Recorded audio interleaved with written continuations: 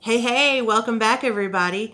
Gosh, are you getting cabin fever yet? Are you ready for spring cleaning? And as you're going through the house, are you looking at these things going, where did I get this from? Or who gave me this? Okay, mom told me who gave me this and where this came from, but for the life of me, I can't remember. I've been doing this myself lately. So, mom keeps telling me, more and more about some of these items that she has at her house or things that she keeps giving me. And I can't remember, who they came from or who they belong to. And, doing this, it actually made me think of creating this binder of information called an heirloom binder. So that's why this episode is called, Where Did You Get All This Stuff From?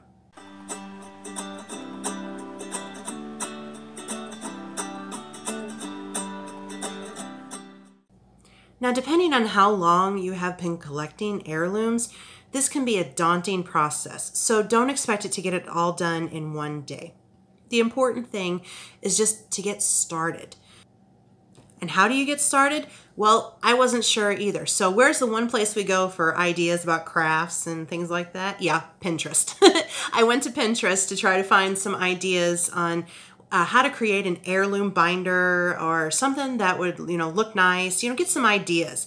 And I found these organizational sheets put out by the Spiker family.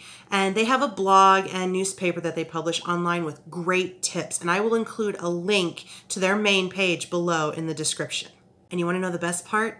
These sheets are available to download for free. Who doesn't love free? Y'all know I do. So there are two templates for you to use, and I'll put them up here. One is an index sheet where you can add your items in the order that you come to them in your house, and then you add a specific, unique index number. Then that index number is then added to the detailed form, which is right here. On the detailed form is everything about that particular item. The name, the physical description, who made it, if it was made by someone, when was it made, who owns it now, or how it came to you, and maybe any other information that you want to include. And there is even a spot for a photo. This is great. I'm so excited to get started on this. So you're going to need to have a 3-ring binder. You're going to need to print out these sheets. And what you need to just start doing is start going around the house and start taking pictures of these items. First, start taking the pictures. Once you get the pictures, then you can start detailing about each individual items. So first, take pictures of everything that you know has been passed down or that is a family heirloom. Even if it's at your house or someone else's house, just start taking pictures. Now for the forms, I will include the link also in the description where you can go to download these forms. So after you take the pictures and download the forms, then you're going to upload those pictures to where? You're like, but wait a minute, we got to print these photos out. Do you know how much it costs to go and print out photos? Not as expensive as you think. I've got a bonus tip for you this time. What you do is you take those photos and you upload them to a photo site like Shutterfly. Shutterfly runs deals all the time where they will offer free printing of photos, like 4x6 photos, for just pay shipping. That's all you do, up to like 100 photos sometimes.